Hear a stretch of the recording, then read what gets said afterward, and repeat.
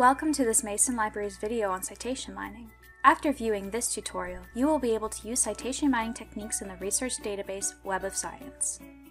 Starting on the home page of Web of Science, we are going to run a quick search by typing our keywords into the search box. We can scroll through our results until we find an article that looks relevant. This will be our seed article. On the right side of our record, we can see three options: citations, references, and related records. Use the citations option for forward citation mining. This brings us results that cite our seed article.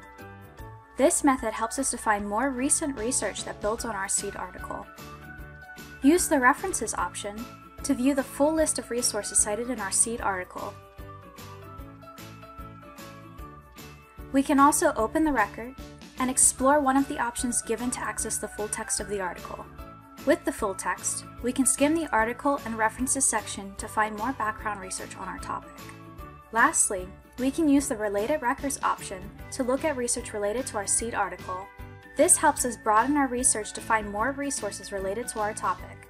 These articles could be by the same author, on a similar topic, be a counter-argument, or related to our seed article in other ways.